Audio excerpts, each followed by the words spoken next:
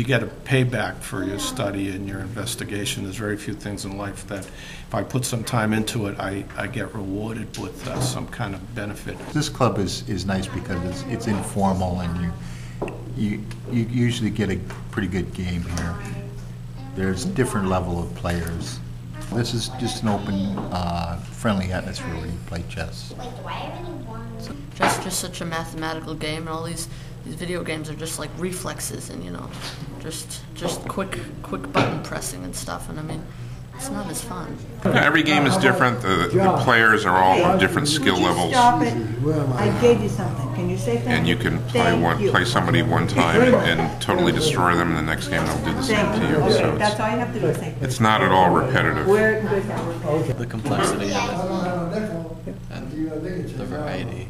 There's tons of different games that can go. I'm not going to say it's dying, but it's been very static for the last 2,000 years. I think it has an audience, but it's not a lot of people. For younger members, yeah. We are looking. We're looking.